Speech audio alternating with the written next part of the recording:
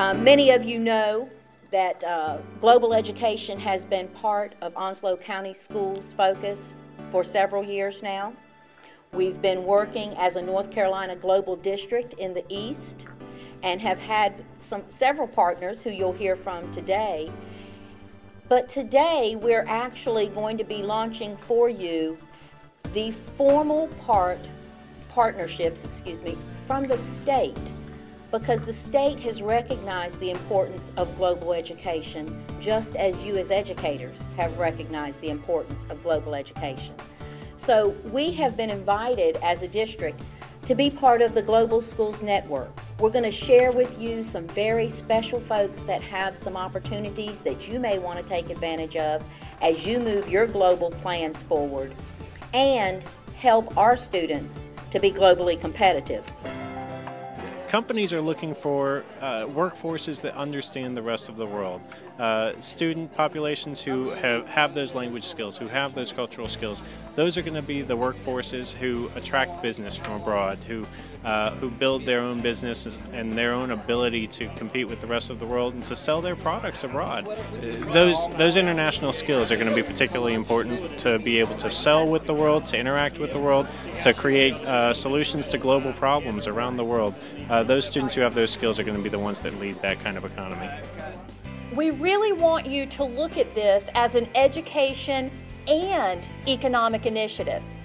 There were many, many years and during many of our careers that we have not really thought of ourselves as economic drivers. We are.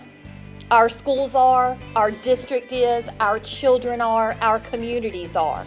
So as we spring forward with our global initiatives, we're really going to try to emphasize what we can do to help and improve the economic situation that we currently find ourselves in.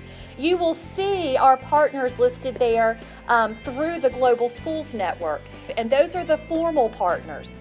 We have been very blessed in Onslow County to be partners with many folks, and some of those could not be here today.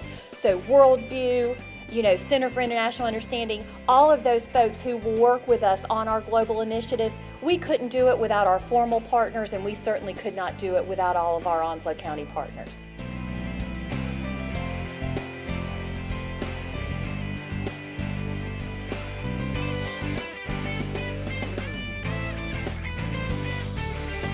That the United States has historically been a leader in the world, in economy, in education, entrepreneurial work. We've talked about the need for creative thinking, the largest military, the fact that our technology companies are very renowned throughout the world.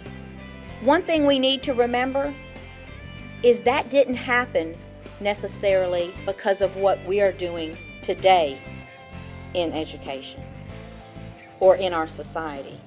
It happened because of decisions and things people did 25, 35, 40 years ago. They set a standard during that generation for what they wanted the future to look like. That is what we are tasked with today. As educators, we want to make sure that the work we do is going to set the stage for generations to come. Not just for today, but for all of the tomorrows.